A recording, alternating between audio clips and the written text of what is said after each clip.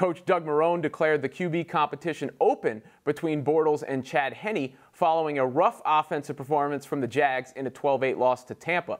Is the third overall pick from 2014 officially a bust?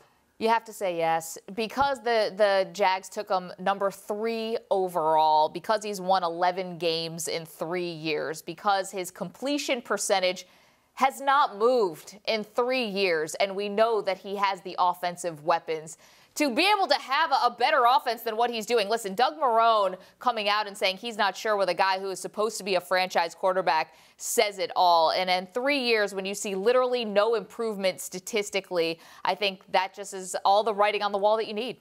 Yeah, Blake Bortles has proven himself to not be a top flight level or even maybe good level starting quarterback. So a controversy emerging, and a lot of these teams have these QB controversies when they don't have a good answer at QB. Yeah.